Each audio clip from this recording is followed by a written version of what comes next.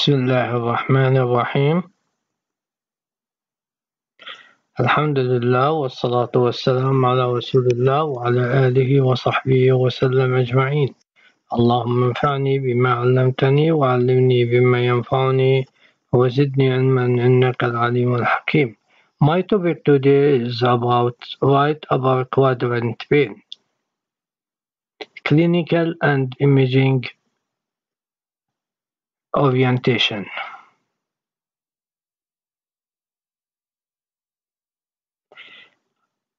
With common causes, less common causes and rare causes, with some example and essential information for diagnosis. Essential information for diagnosis: hepatobiliary etiologies like cholecystitis, hepatitis, cholelithiasis, cholelithiasis are most common causes of right upper quadrant pain.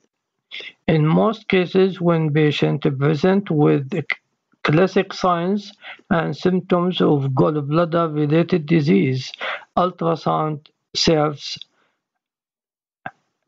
as best first-line screening modality, although CT scan lacks sensitivity and specificity for gallbladder-related disorder.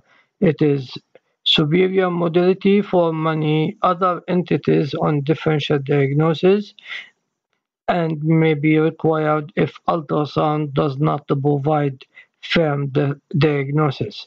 MRI and MRCP, best non-invasive imaging modality for evaluation of biliary tree, particularly stones. What are the differential diagnoses of the right upper quadrant pain? We have common and less common and rare but important causes. The common causes include acute cholecystitis with or without stones, either gallstone or cholelithiasis or cholelithiasis, acute hepatitis, hepatic steatosis, ascending cholangitis, and pancreatitis, acute pancreatitis, and duodenal ulcer. What are the helpful clues for common diagnosis? Acute cholecystitis: 90 to 95% of patients with cholecystitis have stones with acute cholecystitis, far more than acalculous cholecystitis.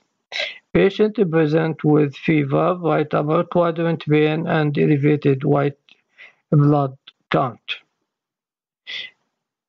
Ultrasound remains best diagnostic modality with imaging features including gallbladder wall thickening, presence of gallstones, sonographic Murphy sign, persistent sonographic Murphy sign, pericholecystic fluid, and wall hyperemia in Doppler ultrasound. Important complications include gangrenous cholecystitis, emphysematous cholecystitis, hemorrhagic cholecystitis, and perforation.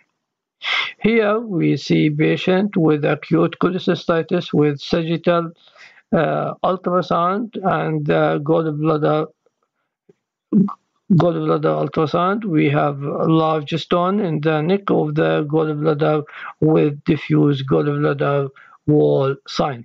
And in this patient, the Murphy sign by ultrasound transducer is positive, and findings are compatible with acute cholecystitis. Here, this is axial CT scan showing thick wall gallbladder with gallbladder stone here and there, and a lot of edematous and stranding around the gallbladder. consistent with acute cholecystitis.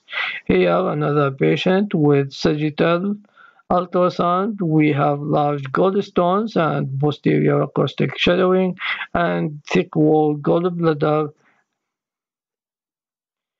and some possible fluid, minimal fluid around the pericholecystic fluid around the gallbladder wall. Here, the axial CT scan, thick wall gallbladder with inflammatory thickening of the adjacent ascending colon in patient with acalculous cholecystitis. You see a lot of strands around the gallbladder. Here, another patient with acute cholecystitis, distended gallbladder wall, thick wall, and compatible with acute cholecystitis, and not here the irregularity and absence of enhancement in this part suggestive of gangrenous cholecystitis, and here a lot of inflammatory oxidate around the gallbladder, and here the common bile duct. Gallstones, cholelithiasis, and choledocholithiasis. Patient present with biliary colic, dull right upper quadrant pain with radiation to the back or to the shoulder, right shoulder. Ultrasound and MRI have superior sensitivity for stone compared to the CT, about 80%, with CT scan often missing pure cholesterol stones which are isodense on to the bile. Ultrasound is best initial imaging modality, but given that distal common bile duct often obscured by gas on ultrasound, MRI must be much better for identifying stones in common bile duct. Here we see axial transabdominal ultrasound. We see here the common bile duct, and it is dilated with stone in it and with posterior shadowing. Here, this is an coronal MRCP. MIB imaging demonstrated large stone in the distal common bile duct causing proximal biliary obstruction. MRI is the best non-invasive modality for evaluation of extrahepatic bile duct stone. Here we see coronal non-enhanced CT scan with the stone, calcified stone in the distal common bile duct with proximal dilatation. The sensitivity of CT for gallstones is better than commonly thought, and it is about 80%. Acute hepatitis, any cause of hepatitis, alcohol, viral toxic may result in liver swelling that stretch liver capsule and cause right upper quadrant pain. Although all imaging modalities are usually normal in setting of acute hepatitis, but in severe cases, a large liver may appear abnormally low density on CT scan or hypoechoic on ultrasound, with the prominent portal triads giving the appearance of the starry sky appearance.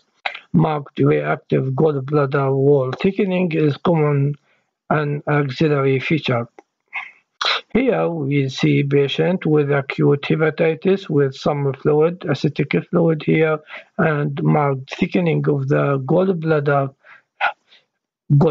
wall in this patient with acute right upper quadrant pain. And the liver here appear within normal. Hepatic steatosis or fatty liver usually asymptomatic, although acute fatty liver infiltration may stretch the liver capsule and cause right upper quadrant vein. Most common definitions of steatosis include liver in attenuation less than spleen on non-enhanced CT scan, or absolute attenuation of liver on non-enhanced CT scan less than 40. MRI with chemical shift imaging is most sensitive modality for diagnostic of steatosis. Here we see axial cut CT scan with the geographic low attenuation area involving most of the liver in patient with fatty steatosis, fatty liver.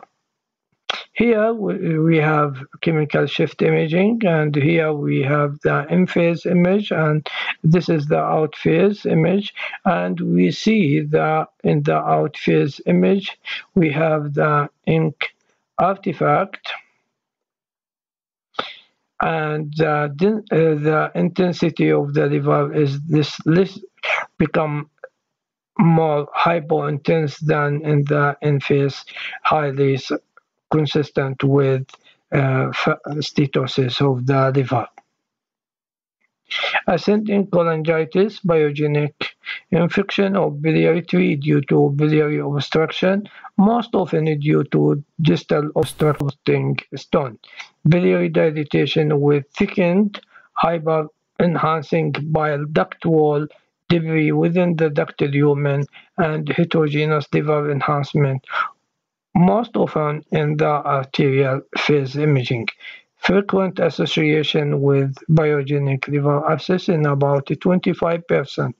Other forms of cholangitis include primary sclerosing cholangitis. Recurrent biogenic cholangitis may also cause acute right upper quadrant pain. Here we see axial contrast enhanced CT scan with dilatation, segmental dilatation of the bile ducts with hepatomegaly with right upper quadrant vein. Here another patient, coronal MRCP with irregular alternating dilatation and narrowing of intrahepatic duct of the same patient with abnormal liver function presenting with right acute upper quadrant vein. Here, ascending cholangitis, T1 contrast enhanced fat subburst after liver transplant with fever, scattered dilatation of peripheral intrahepatic ducts with thickening wall and hyper-enhancing, suggesting of ascending cholangitis. Acute pancreatitis, enlarged edematous pancreas with loss of normal fatty lobulation with peripancreatic fat stranding, free fluid and inflammation, parenchymal plus minus parenchymal necrosis plus minus peripancreatic fluid collection. A vast majority of cases secondary to alcohol abuse or gallstones, while primarily centered in mid-abdomen. Inflammation frequently spreads laterally toward the gallbladder and right colon, explaining a frequent presentation with right upper quadrant pain. Here, this patient with axial contrast enhanced CT scan with patient with acute pancreatitis demonstrating extensive infiltration of the fatty glands in the right upper quadrant with inflammation of the colon, ascending colon as well extended to the right pararenal area. Here, axial contrast enhanced CT scan with extensive infiltration of the fatty glands in the right upper quadrant in patients with pancreatic head and extended to the duodenum and ascending colon in that area and the pararenal area also. Duodenal ulcer most likely to be symptomatic when penetrating or perforated. Look for thickened duodenum with adjacent extraluminal gas or enteric contrast, although less than 50% of patients have ectopic gas or contrast. Inflammation centered around duodenum in anterior pararenal space, but may spread laterally to involve adjacent structure like colon or gallbladder. Here we see a duodenal ulcer perforation with in this axial cut CT scan with extraluminal gas under the diaphragm and in the porta hepatis and in the hepatogastric ligament area.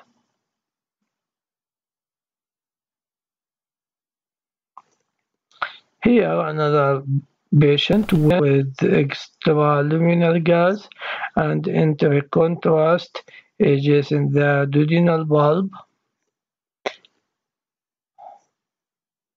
consistent with perforated duodenal ulcer.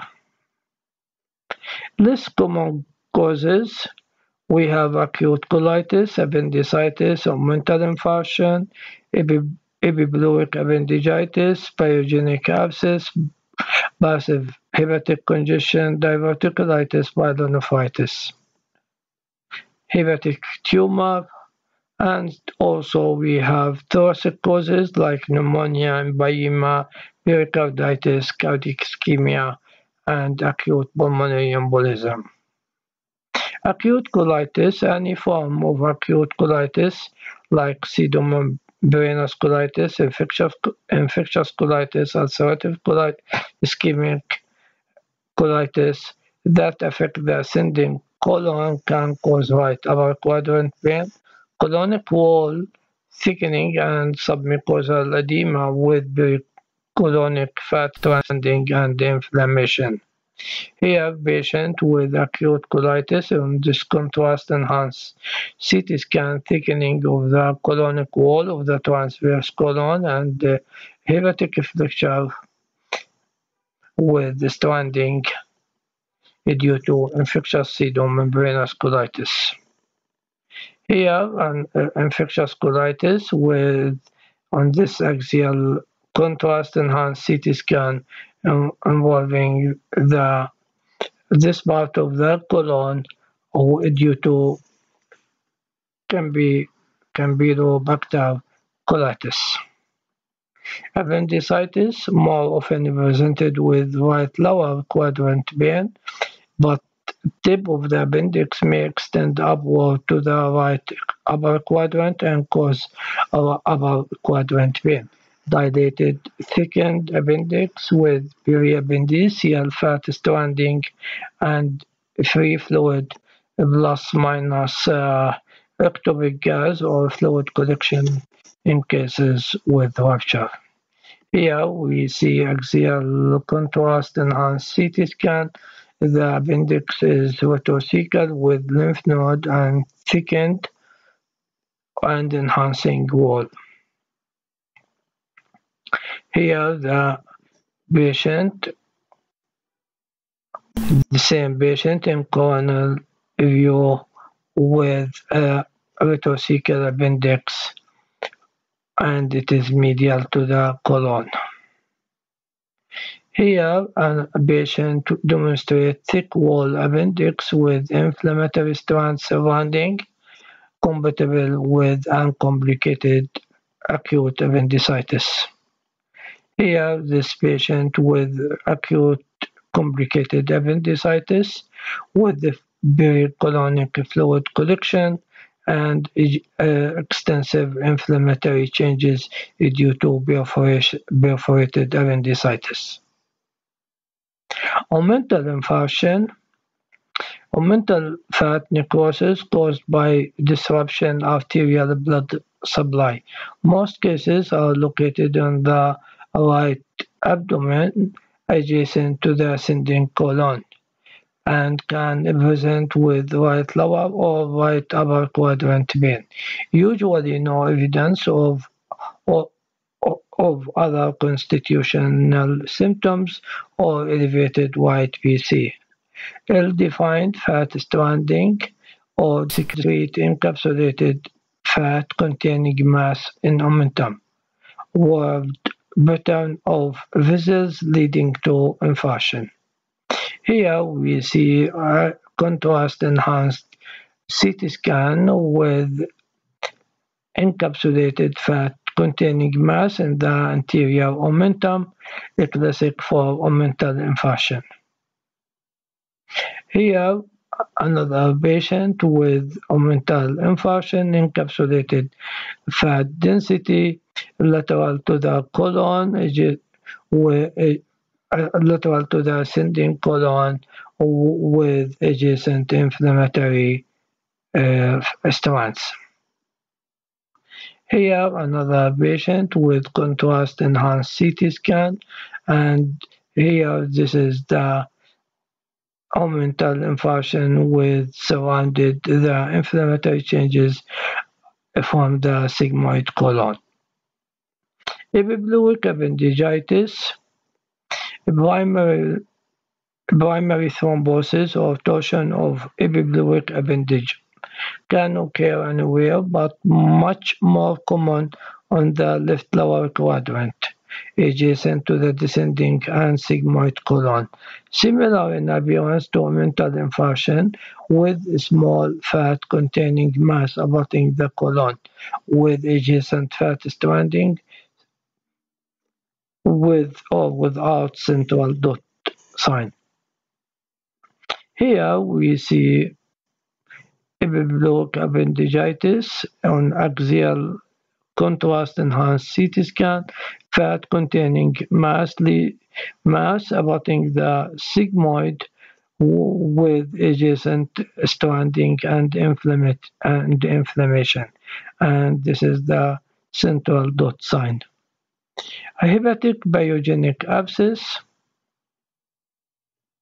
can be associated with variety of causes, including recent surgery, cholangitis, septic thrombophlebitis, GI tract infection, multi-liquidated cluster of thick-walled fluid collection in liver with surrounding low-density parenchymal edema. With or without gas, patient usually symptomatic with pain and fever and elevated white PC. Here we see a contrast-enhanced CT scan axial cut with pneumopedia and hepatic abscess following Whipple operation. Here, hepatic biogenic abscess on this axial T1 fat sat MRI demonstrate large multiliquidated cystic liver mass with thick peripheral enhancement compatible with liver abscess. Patient presented with fever and abdominal pain. Here, another patient with CT scan with fever, right upper quadrant pain with abscess due to untreated diverticulitis. Here, another patient with biogenic abscess, thick wall, cystic mass in the right lobe of the liver surrounding low density parenchymal edema consistent with liver abscess. Passive hepatic congestion, although usually asymptomatic, enlargement and edema of liver may stretch the capsule and cause right upper quadrant pain. Enlarged edematous liver may demonstrate mosaic or not marked pattern of heterogeneous enhancement. Often other auxiliary finding of the right heart dysfunction, including cardiomegaly with relative enlargement of the right heart, dilatation of hepatic vein and IVC, and retrograde ossification of IVC or hepatic veins on arterial face imaging.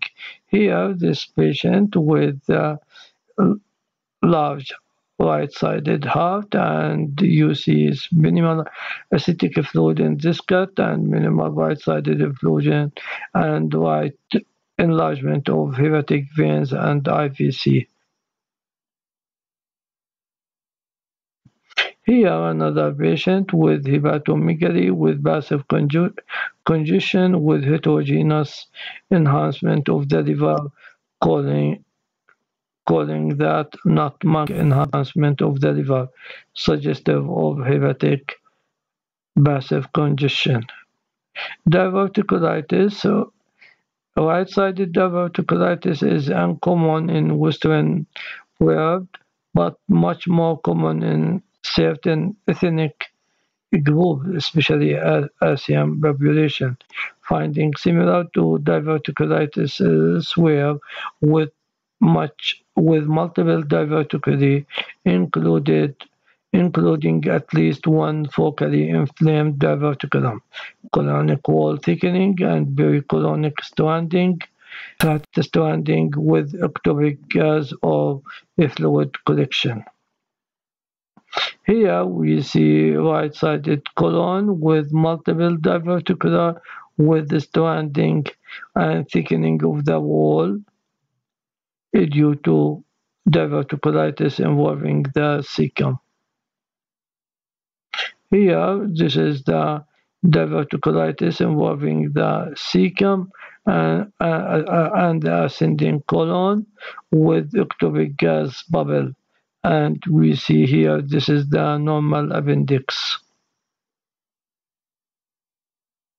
Pyelonephritis, infection of the right kidney can result in right upper quadrant pain. Patient typically febrile with the flank tenderness and elevated white PC, enlarged kidney with asymptomatic perinephric stranding and striated or wedge-shaped areas of diminished enhancement on contrast-enhanced CT scan, particularly in delayed nephrographic phase.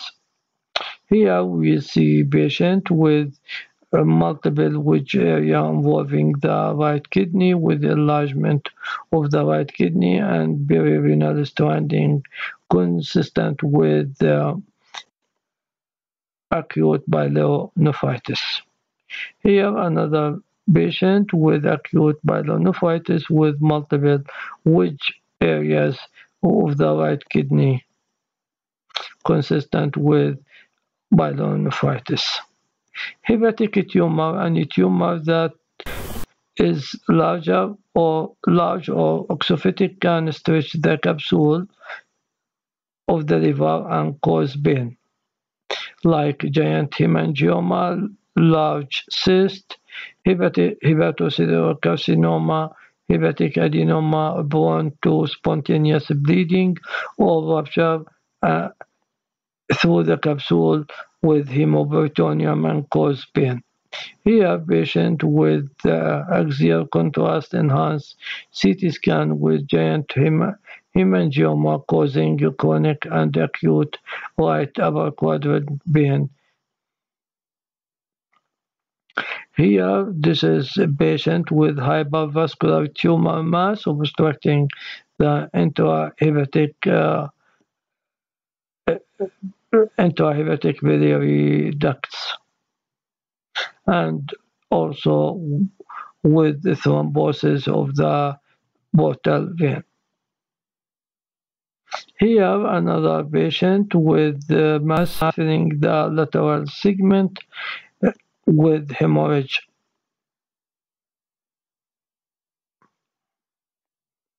And here, that large mass, it is heterogeneous on this portal phase due to hemorrhage and necrosis. another patient with multiple large hemangiomas.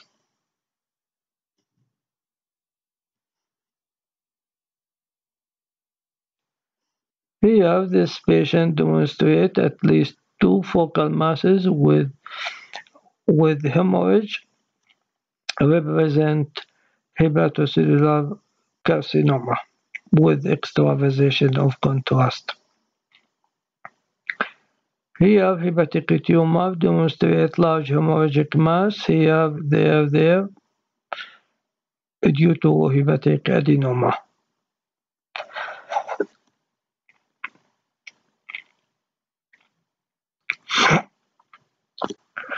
Thoracic infection or inflammation.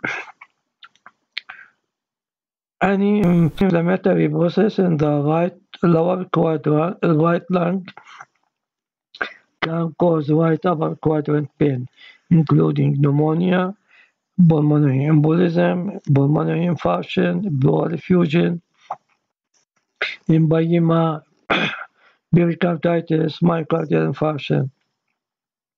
Lung bases should be carefully evaluated with any patient presented with right upper quadrant pain. Thank you for listening and hoping to see you soon in another talk.